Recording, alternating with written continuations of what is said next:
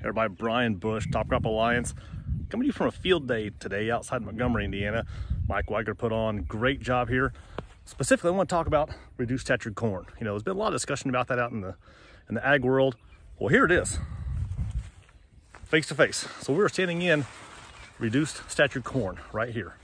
Now, part of the discussion was we expect it to be about 2 foot shorter than normal corn. In this case, with some dry weather, same hybrid without the reduced stature gene right there versus here. So, I mean, this is tassels less than head high. The nice thing is though, if I come back out here and bend down, the ears are still acceptable. They're still 2 feet off the ground here.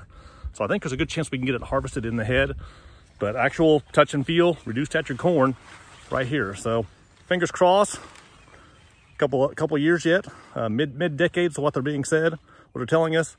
But also the nice thing is they're doing agronomic studies at the same time. So we'll figure out, do we need narrower rows? Early data says maybe not.